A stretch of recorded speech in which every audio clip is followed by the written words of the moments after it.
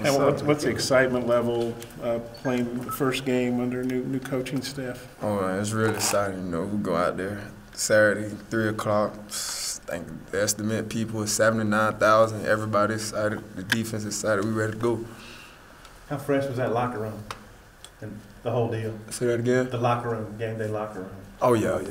Man, that's the best one I've been in. It's definitely better than the past one, man. I love it. It's more space. It's just beautiful in there. For you personally, how excited are you being able to get back out? Man, I'm so excited.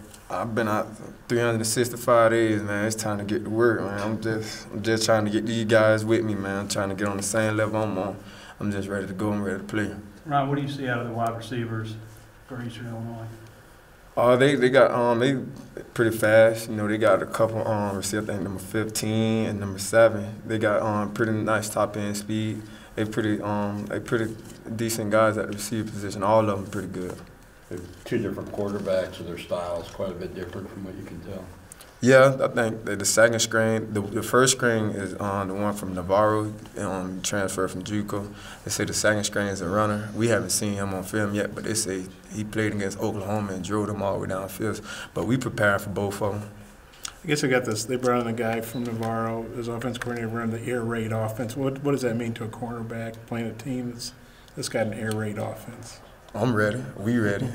We all ready. Defense ready. Man, we just ready to go out there and compete this first game. Just like Coach Morris said, we ready to write our story. Do you feel like you guys have